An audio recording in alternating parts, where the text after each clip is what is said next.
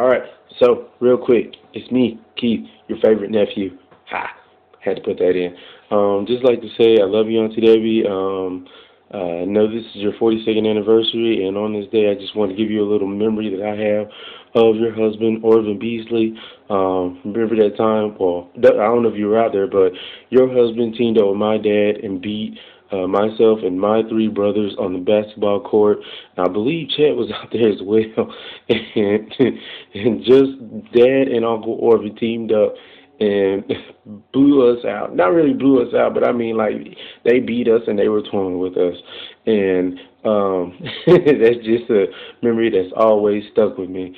So on this 42nd anniversary, I know it's a little painful, but remember, you do have other loved ones here who do love and care about you that you can stand with and rely on.